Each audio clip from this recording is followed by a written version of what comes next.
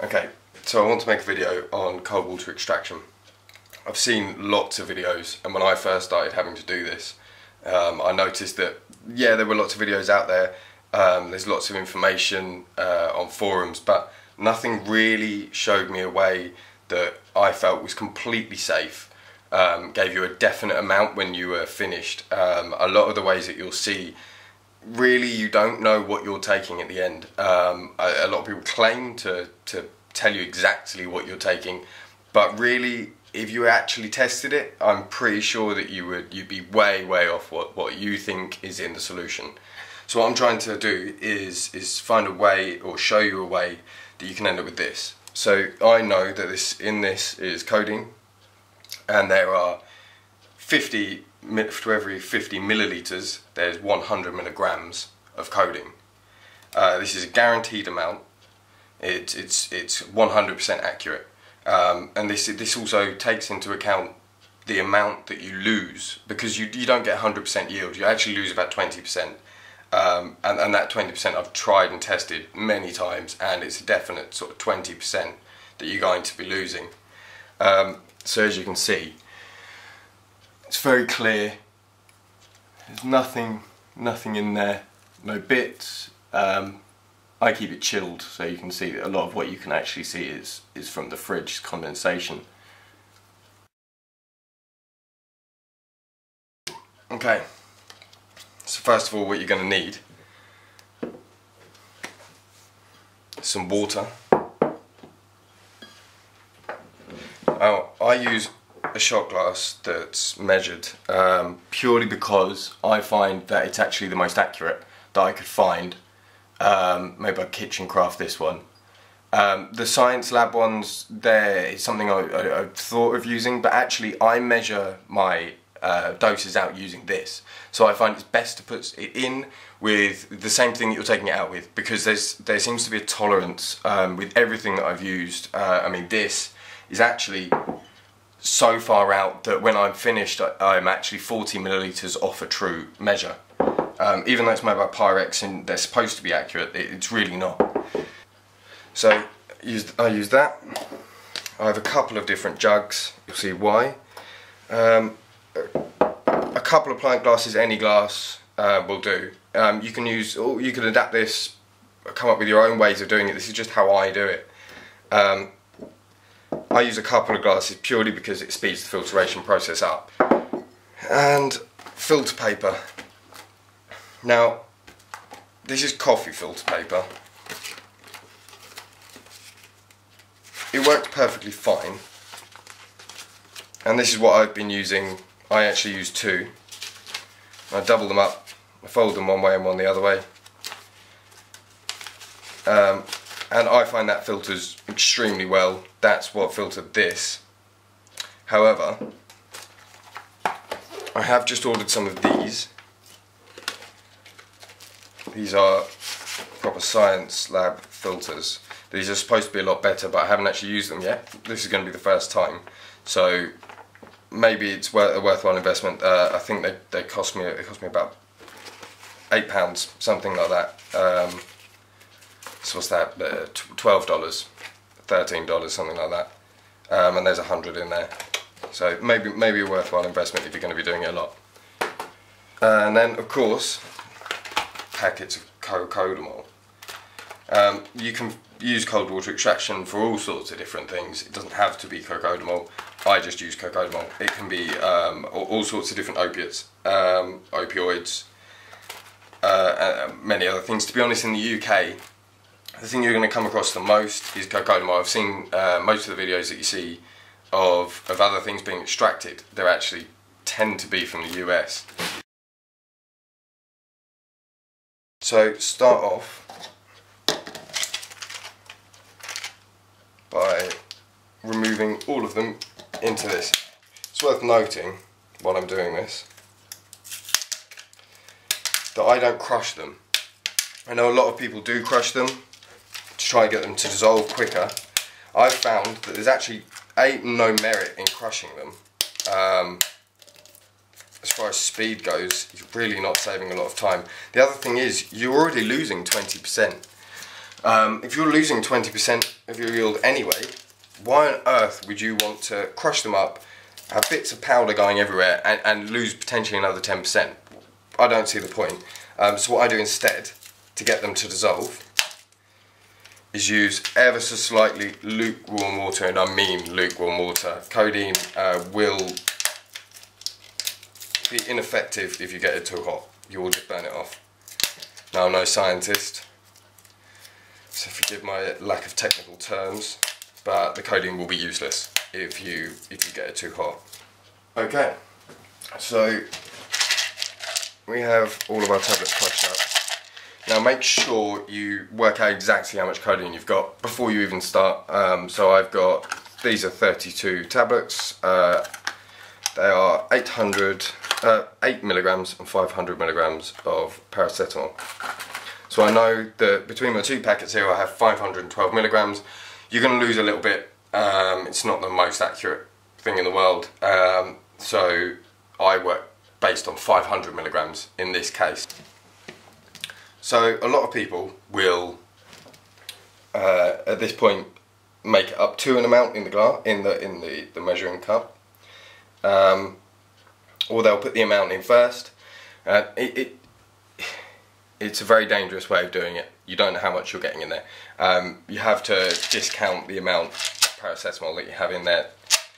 So first off, to do that, what I do is put the tablets in there first.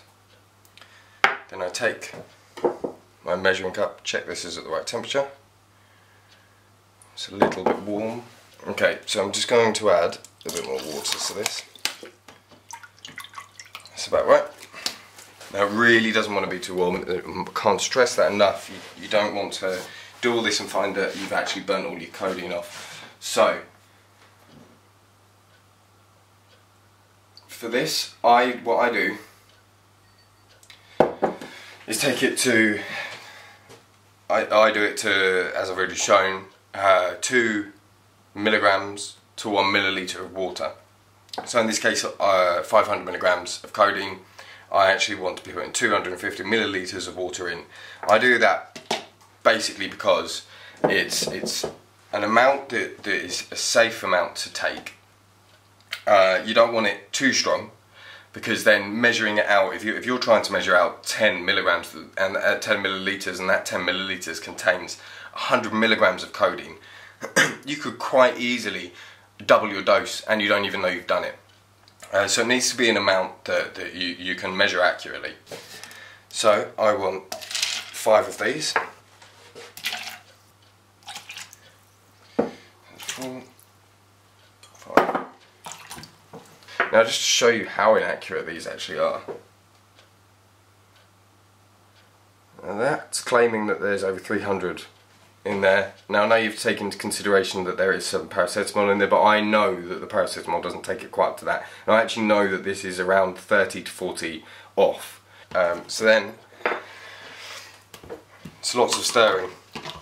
Now, the other reason that I don't like to crush them is, what I actually find is, when you crush them and you put them in there, as it's dissolving, because you've crushed it in such fine parts, it's very difficult to actually tell when it's fully dissolved. So if you think it's completely dissolved, and actually there's still lots of little bits that aren't dissolved still floating around in there, you then put that in the freezer, it starts to solidify. It's not gotten the chance to dissolve. When you do it like this, and I'd advise that you don't actually go crushing the spoon against the side or anything, let it do its thing. It does take a little while, but it's more than worth it doing it this way. You know it's dissolved then. You know 100% that every bit of what you put in there is gone. Rather than having little bits just floating around, not dissolved at all. I'd expect it to take around 15 minutes to completely dissolve, and do ensure it's completely dissolved before you go to the next stage. What we're looking for, once it's completely dissolved, is absolutely no lumps, no bits.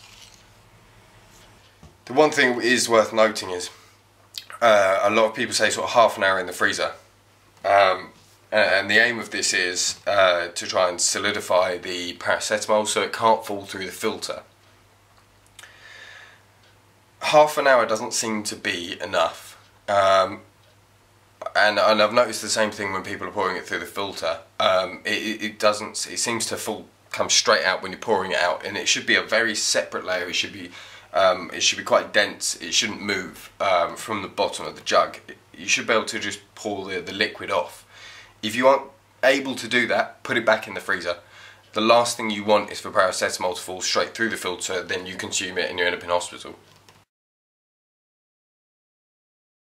So when you're putting it in the freezer, you must be able to take it out without knocking, shaking it at all. So don't put it in a drawer that you're going to have to tug on to take it back out again. And place it very gently in there. Close it very gently. It really is important to make sure you can take that back out again without shaking it up, because it really will ruin your whole filtration process. So at this stage it's been around 50 minutes, so you want to be getting your filters ready. The reason you needed to get your filters ready so early is because the whole point of putting it in the freezer is to solidify the paracetamol. If you leave it out too long, it's just going to start turning back into a powder and you risk it falling through your filter. So you actually want to get this done as quick as possible. So with the coffee filter papers, I use 2 and I put them in like that, and the reason for that is that it stops them splitting so much if you've got these ones that join at the side. Not an issue if you haven't. And you want to wet these down. If you don't wet them down, what's going to happen is all your coating's just going to soak straight up into your filter paper, which is not what you want. Okay, so I've wet these down. All I do is just pop them in like that, and then gently, being careful not to break the seams, fold it over. You can use an elastic band. I don't really find that I have to. Now, as for my proper filter paper, I've had a little play and I'm not convinced. It could be fantastic, but I think what I'm going to do is just pour a little bit in for now, until I get a funnel and I can use it properly. Just give it a little go. Today what I think I'm really going to be using is mainly these. So I just need to set another one of those up.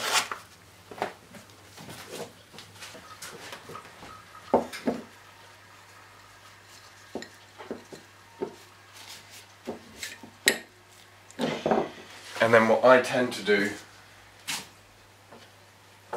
is just take any old glass, take a single sheet,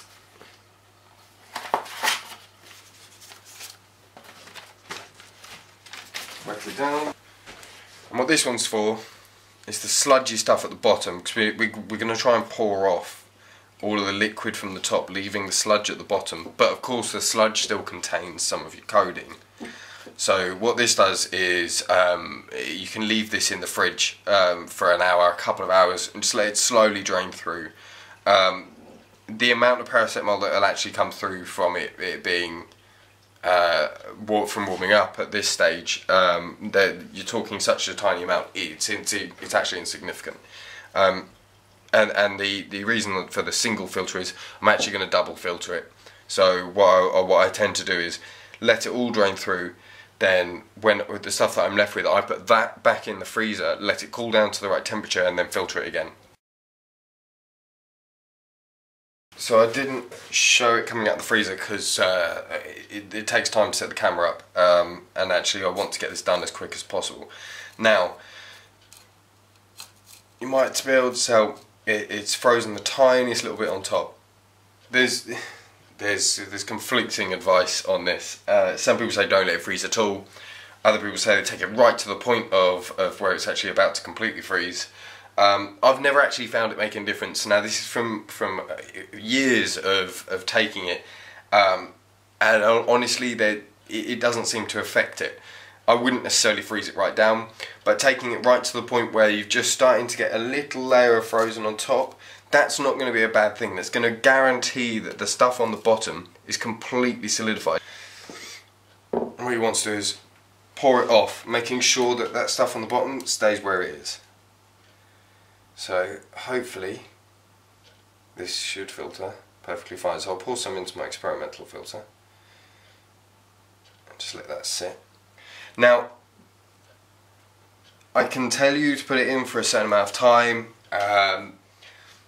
The reality is this doesn't seem to be any real rhyme or reason to it. Sometimes it hasn't been in long enough. It can look like it can feel like it's been in there plenty long enough, it's plenty cold enough, and actually you're still getting bits come through. Now what that looks like is as it hits the water, so each drip hits the water, you'll see the paracetamol spiral through it, and you'll see it hit the water each time. You'll definitely know there's paracetamol in there. So what you should be seeing is absolutely no paracetamol as it's hitting the thing. You should literally be able to just see it coming through perfectly. Now when we say, and I'm sure anyone watching this has read something else somewhere, when we say never drink a cloudy solution, what that means is cloudy. Now once you've done it a few times, it really means cloudy, and you'll get to know what that means by cloudy. A tiny little bit of white, what that actually is the binding agent for the tablet. Other bits of chemicals. It's not actually the paracetamol, so a tiny bit of cloudy solution isn't a problem. So what you'll actually see is with this is actually the tiniest little bit cloudy. That is what is considered clear. Anything more than this is cloudy. You can go a tiny little bit more cloudy than this, and that depends on the brand of tablets, but this is what it should look like. You want to get this out of here as quick as possible and filtering. Like I say, keep the sludge on the bottom. You want to filter the sludge separately. You don't want the sludge going into here because it won't filter quick enough. Now, the absolute bonus with filtering and doing this whole process in this way means that you've already pre-measured. So there's no going, oh okay, so now I've got this much and I know that there should be 5 doses in there. So let's sit there, and this is what I used to do originally. This is the advice that you're given, is to then start getting out 5 glasses and evenly matching them up between the glasses, trying to measure out 5 doses. You have no idea how much you've lost. You have no idea how much is actually in there. You're just roughly measuring out the doses. The bonus with this is you know what your ratio already is, so you can actually pour this out halfway through filtering and get a dose. You can pour it out any time, and you know that when you measure up to 50 milliliters on that measurer, it's going to be 100 milligrams.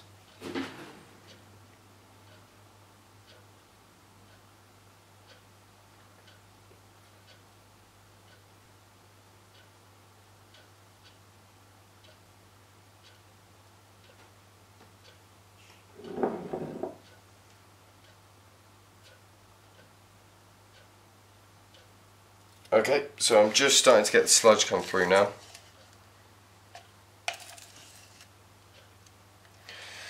So as you can see, I've got the sludgy stuff on the bottom still. So I want to filter these completely separately away from everything else. And then we take our single one and then just crudely pour it in. You want all of that sludge on the bottom. Now don't go shaking it or anything, because what you'll actually find is that all of your real gloopy sludge comes out. All your liquid comes off. And what you're left in the bottom with is thick, horrible paracetamol. And that is what it should look like on the bottom. And you'll notice that I've managed to keep that horrible gloopy stuff completely separate from even the slightly gloopy liquid here and this stuff here. Now this particular brand of tablets, it looks quite milky. Other brands I find actually you could almost drink it straight away. I wouldn't advise doing it, but you could almost drink it straight away without even filtering it, just by separating it out with the cold water extraction. So I'll let those filter and come back in a second. Okay, so to show you the benefits of all that preparation, all that measuring and making sure that that you've got the right amount where you want it. I'm now halfway through filtering. Now, using the vast majority of people's methods, I would have to wait till I'm finished and then start measuring them out, or just take a punt, which is, it would appear is what most people do. I think the vast majority of people that want a set amount seem to be taking the amount of tablets they want and just extracting them. That's great if you want one dose. So what I can do now is I know the exact amount that's in there. So I can actually, halfway through filtering, and this is also, you'll see why I needed quite so many jugs. So halfway through filtering I can take this out. I can pour that in there.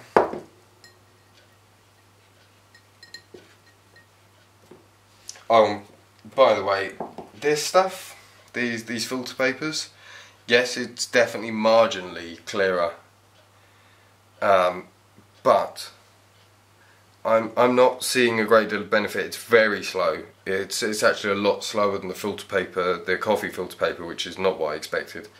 And to be perfectly honest, this is plenty clear enough. I can't honestly see a great deal of benefit. There's bits in there, which is from the kettle, I believe. That's actually plenty clear enough. It's completely safe, so I can't really see a great deal of benefit, but you know, some people might like it. So from this, I can actually take my measure, I can take my 50 milliliter measure, my 100 milligrams dose. Oh, look at that spot on. I'm going to take my 100 milligram dose, and then I can pour it straight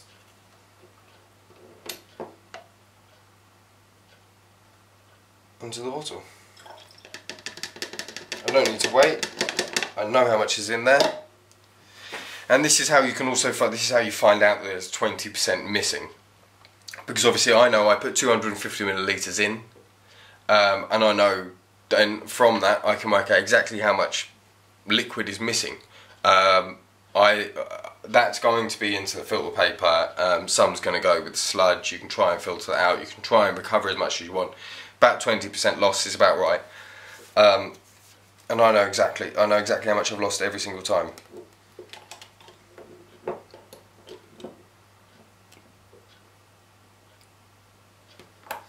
And there you go. That is a completely filtered, perfect, clear, safe solution at exactly the right concentrate.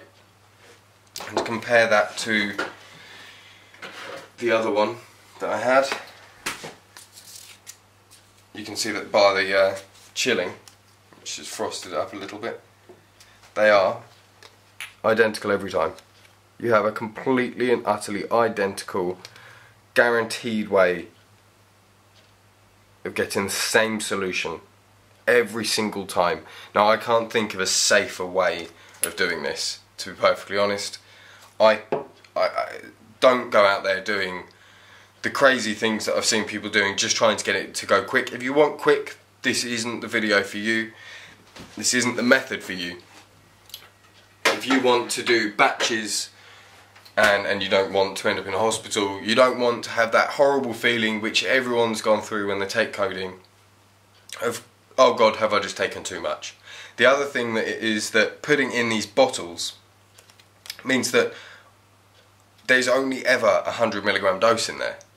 So should someone drink this, God forbid, they aren't going to die.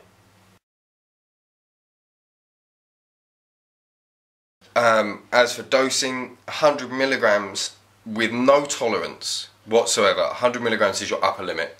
Yes, you could take slightly more. You could go to 150 milligrams. Don't. Just don't. It's not worth it. To be perfectly honest, all you're going to do is you're going to start getting the side effects that you don't want. So 100 milligrams is your absolute upper limit. So if you have no tolerance, and you will gain tolerance as you take it, and tolerance will disappear within days of not taking it. So don't think that tolerance is always going to be there. when you first start taking it with no tolerance whatsoever, or even if you just haven't taken it for a few days, weeks, months, start with, if you've never taken it before, 30 milligrams. If you have taken it before, don't go over the sort of stick with the 60 milligrams. For your second dose of the evening, maybe push it to the 80, 90, 100 milligrams for the second dose of the evening. No matter how much tolerance you've got, your absolute upper limit, I wouldn't even bother taking it there, but your upper limit is 300 milligrams. If you go over 300 milligrams, you are pushing it into the dangerous territory. If you hit 400 milligrams, you're talking death. There's no point in pushing it that far, and there's certainly no point in pushing it that far when, as accurate as this is, it's not 110% accurate. There's a little bit of room for error. So if you say never go over 300 milligrams, and as a first dose, certainly never go over 100 milligrams. That is your absolute upper limit. Don't go storing 1,000 milligrams of codeine in one bottle sitting in the fridge unlabeled that someone could come along and take a swig of. That person could be allergic to it. Label it up. The police aren't going to come and bust your door through for no apparent reason. Don't be concerned about having codeine labelled up in your fridge. Better safe than sorry. So please just be safe. Don't do this stuff willy-nilly and just start taking it like it's some sort of joke. You have to remember that this stuff can kill you.